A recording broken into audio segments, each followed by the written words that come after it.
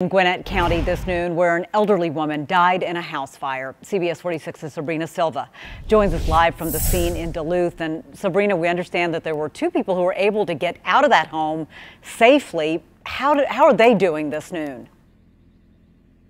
Yeah, well, they're doing okay. The one person who was injured was actually taken care of right here on the scene, and she will be all right. But take a look at this. This fire ripped through this entire home, not only destroying the first floor, but also the second floor. And there are crews out here trying to salvage what they can from the scene. And it's been hours, and you can still smell the smoke out here. Now, we did get a chance to talk to some neighbors who say they did not expect to see this so close to home.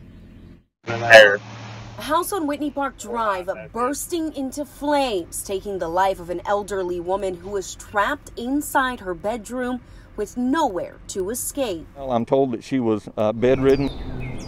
This afternoon, firefighters still investigating what caused the flames to transpire on the covered back porch of the home.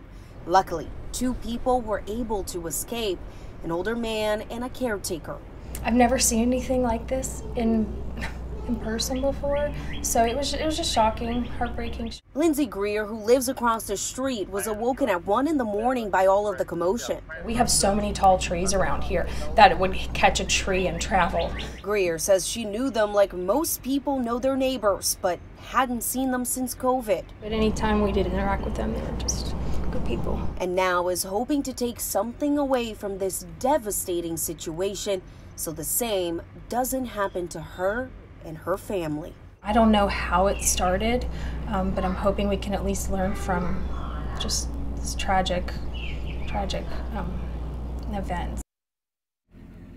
Now, taking you back live here, Gwinnett County firefighters tell us that they have reasons to believe that this fire was accidental. Reporting live in Duluth, I'm Sabrina Silva, CBS 46 News. Sabrina, thank you.